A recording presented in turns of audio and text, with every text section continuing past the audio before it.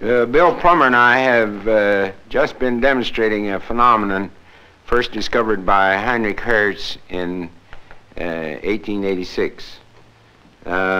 It's concerned with the effect of radiation on an electrical discharge. We have been getting our radiation from a carbon arc. This concave first surface mirror has collected some of that radiation and focused it on this magnesium plate connected to the negative electrode of a high potential source, and we have an aluminum ball connected to the positive electrode. And we've adjusted the source very carefully so that when we have the plate in the beam that's shining on the magnesium, we just don't get a spark. But you notice when we take the plate out, then we get a spark. Some radiation that wouldn't go through the plate hit the magnesium electrode when we took the plate out, and that was the thing that caused the spark to flow. This was a precursor discovery made by Hertz, which led to a great many experiments of great importance, and we are going to repeat some of those for you this afternoon.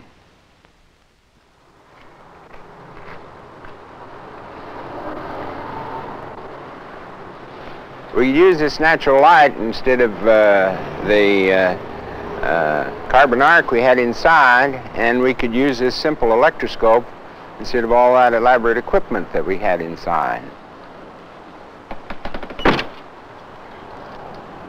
Bill has put a glass plate on the front of it to protect the needle from the wind, and he's wrapped the glass plate with wires to shield the needle from any electric charge that might be on the plate. The wires are connected to the can of the electroscope.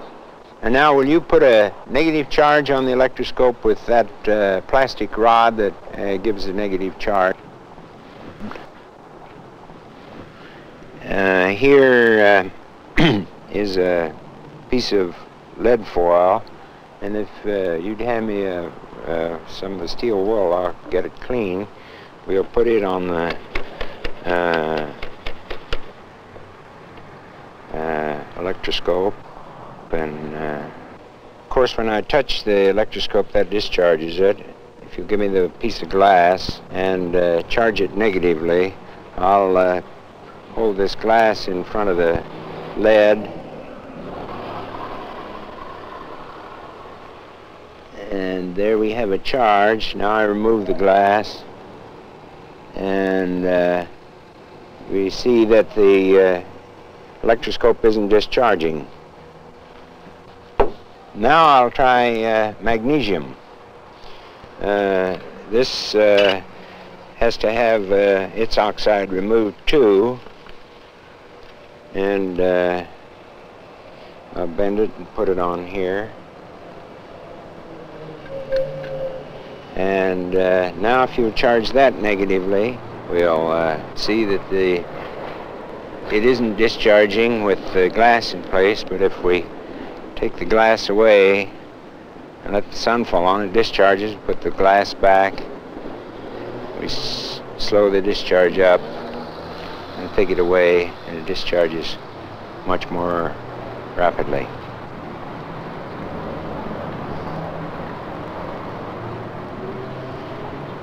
Let's do the experiment once more, this time with the electroscope charged positively with a different plastic that gives a positive charge when it's rubbed.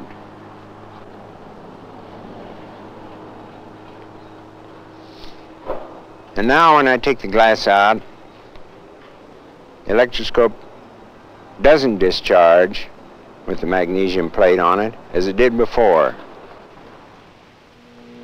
We have just seen that the photoelectric effect depends upon the sign of the charge and the kind of metal on which the light falls. When the light from a carbon arc lamp is concentrated by means of a concave mirror, on a magnesium plate as before, we can get a similar effect. And furthermore, we can spread out the spectrum of the carbon arc lamp with a diffraction grating and find out what part of the spectrum is causing that effect.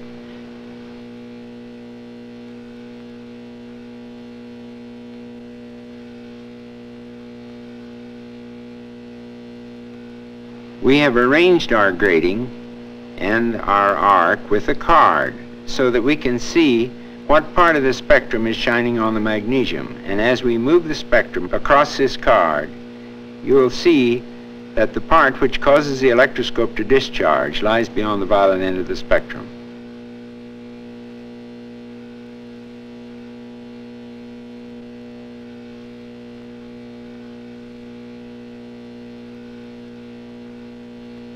This is the ultraviolet region.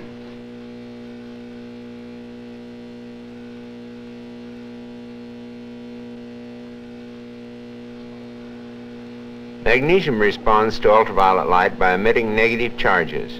Other metals emit them for certain visible light frequencies, and all metals emit negative charge when struck by radiation of high enough frequency, like soft X-rays.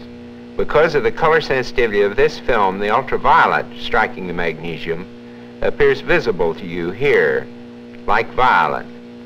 But as you can see, the glass that we used before blocks off just enough of the ultraviolet to keep it from discharging the electroscope.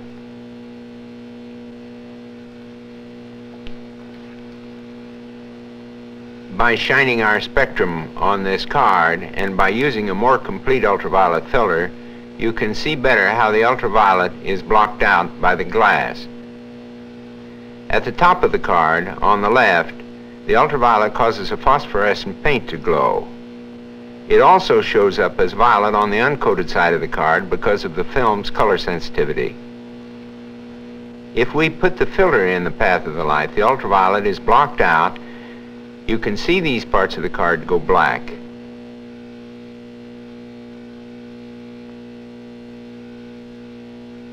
Remove the filter and the ultraviolet gets through. We cannot see ultraviolet radiation with the naked eye, but this is one way we can demonstrate that the radiation is present in this part of the spectrum.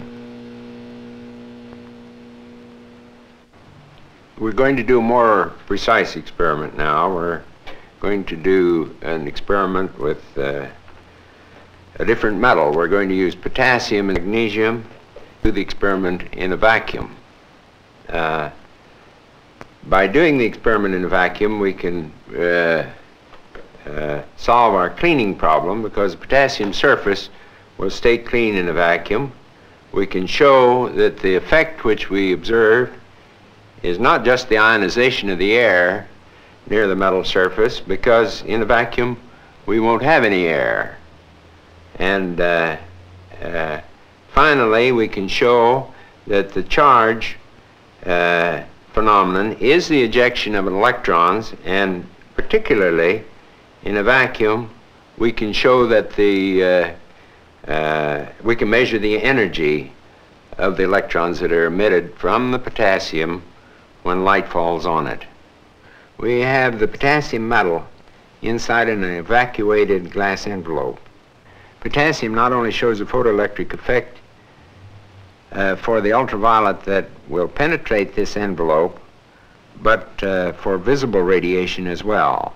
The ring of platinum wire serves to collect the electrons which the potassium may emit when it is illuminated.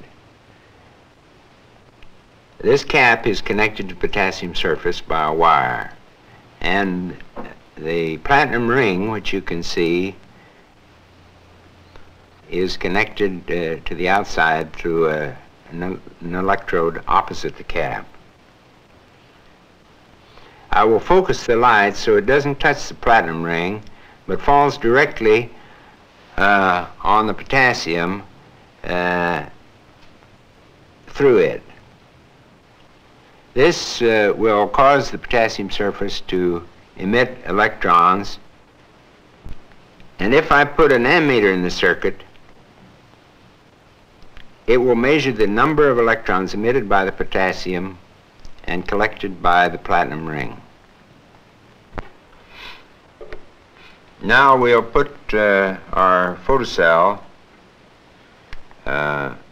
in this light shield, because we don't want to have any light falling on the photocell except the light which will come through this little hole.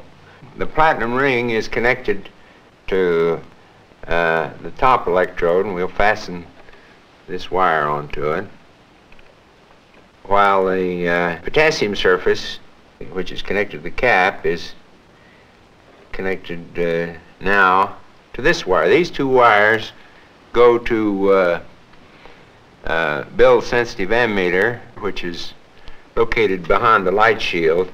We need light on the meters to read them, but we don't want that light to get into our photocell. Our light source for this experiment will be a mercury vapor lamp.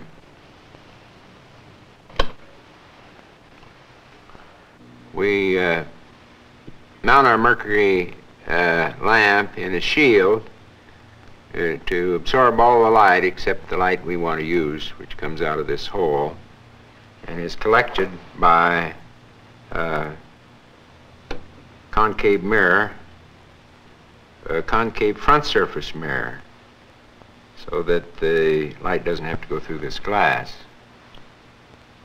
The collected light is focused through this filter, which we won't use in this experiment, so I'll take it out.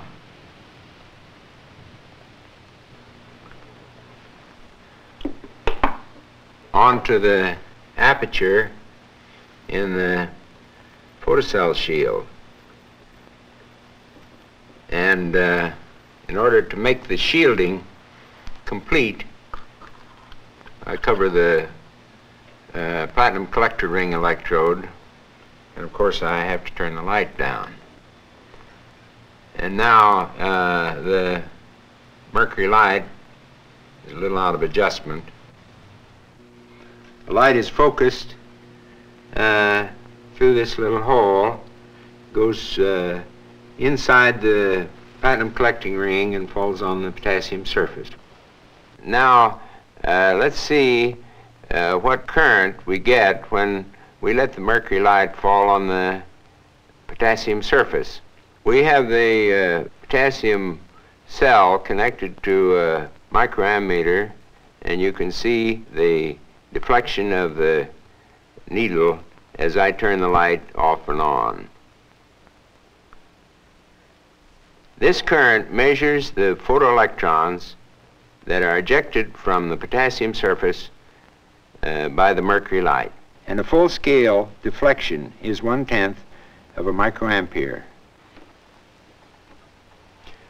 The whole significance of the phenomenon of the ejection of charge from metal surfaces when they're bombarded with light or with other electromagnetic radiation began to take form when the physicists began to measure the energy of the electrons that were ejected.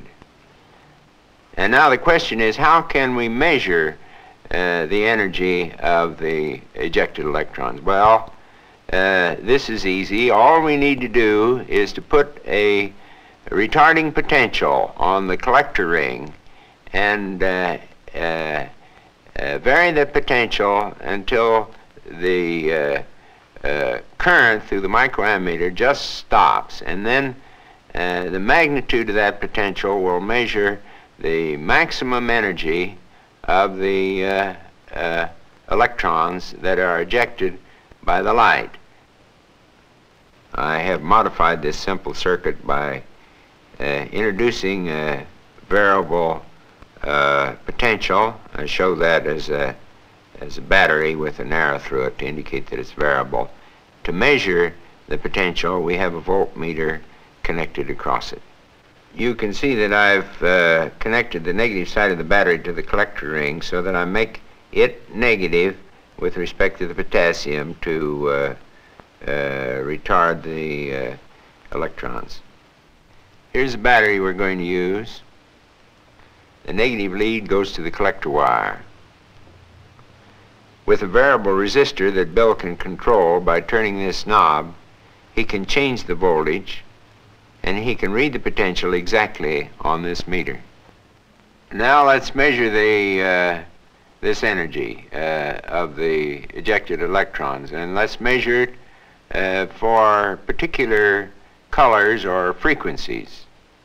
Our mercury vapor lamp emits several colors or frequencies. These are its characteristic spectrum lines, and we can isolate these one color from the others by means of filters which we have collected here. Now let's start with this combination of filters. It will pass only the yellow light which comes from the mercury lamp, and we'll mount the filters in front of the aperture in our cell so that only the yellow light will strike the potassium surface. Because there's less light than before, we'll put the ammeter on a more sensitive scale, and you see when I interrupt the light with my hand as before, the current drops to 0.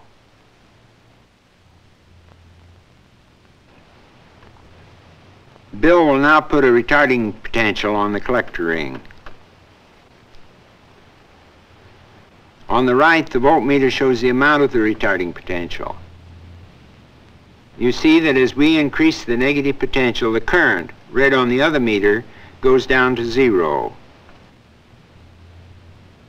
To cut off the photocurrent required 0.25 volts of negative potential. Now let's watch both meters at once as we repeat that, increasing the voltage on the right until the current on the left hits 0.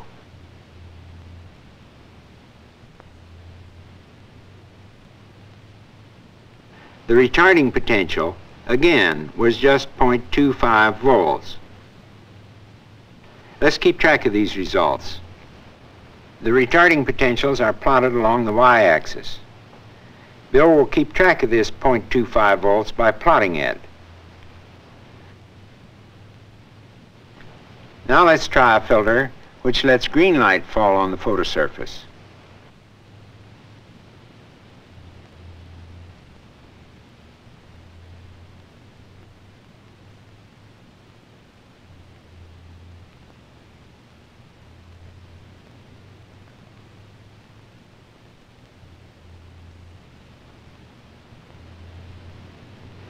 Bill gets the retarding voltage necessary to stop the photocurrent as 0.35 volts.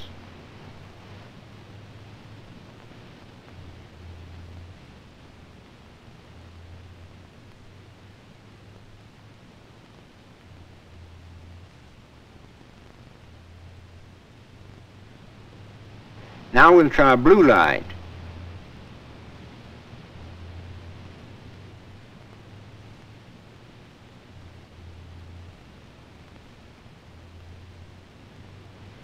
It takes a higher negative potential on the platinum ring to stop the photocurrent.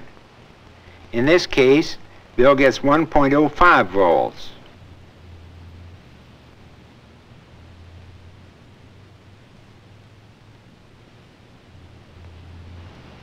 Now let's go to an even higher frequency in the mercury spectrum, into the violet.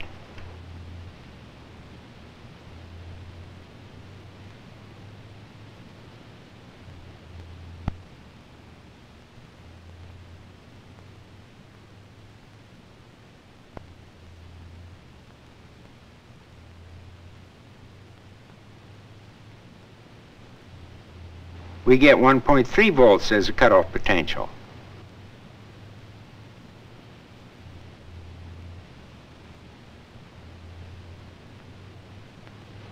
For the ultraviolet, we get an even higher retarding potential necessary to stop the photocurrent.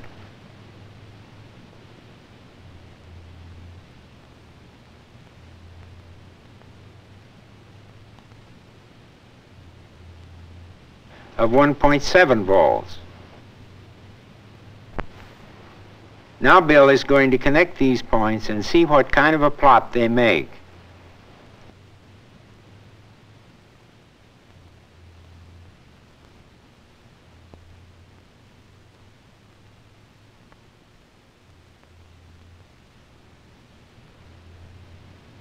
Here the straight line tells us that the maximum energy of the electrons increase proportionally with the frequency of the light.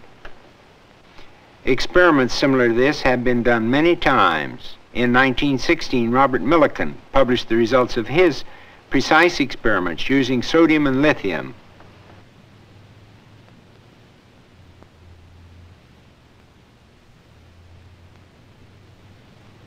We have transferred his data to a graph so that we can lay it over our graph for potassium and compare it. We see that the retarding potentials needed to stop the current at any particular frequency are different, but the important thing is that each set of data gives a straight line and that the slope of each line proves to be the same. It is true that our straight line is off a little bit from the slope of the other two, but when you do experiments with a great degree of accuracy that Millikan used, then all slopes turn out to be the same. To understand the significance of these straight line results, let's go over the data.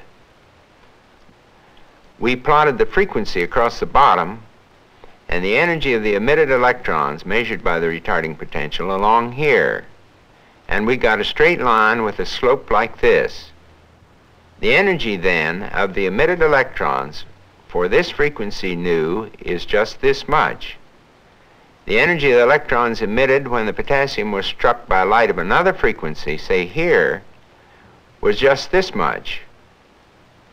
The amount of energy of these electrons is proportional to this frequency difference, nu minus nu zero.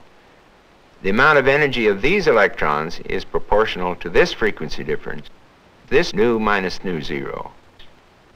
And the proportionality between this energy and this frequency difference is just the same as the proportion between this energy and this other frequency difference. The factor which relates them is the slope of this straight line, and so we can express this relationship in the following way. The energy of electrons emitted at a given frequency is equal to the frequency difference, nu minus nu zero, times the slope of the line, which we express as h. This constant slope is now called Planck's constant. I'll rewrite that equation as E equals h nu minus h nu zero.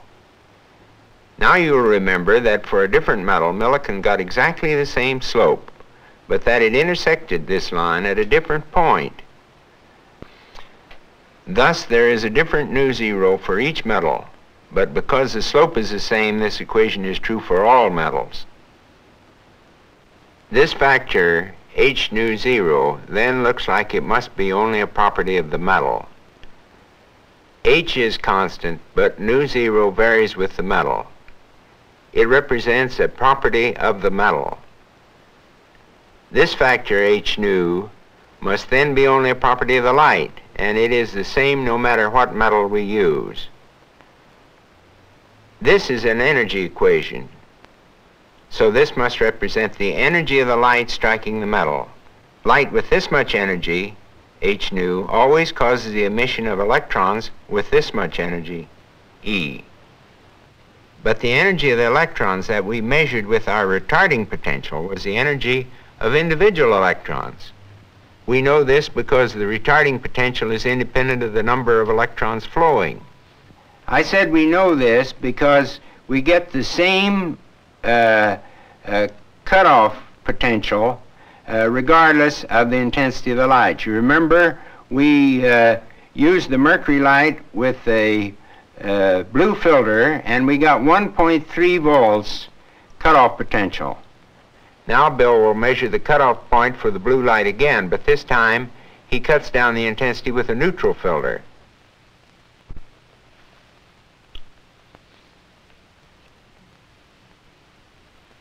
But he still gets 1.3 as a measure of the energy of the ejected electrons. We can cut off a large current at exactly the same point as a small current for any given frequency of the light. So this then is the energy of an individual event, the emission of an individual electron.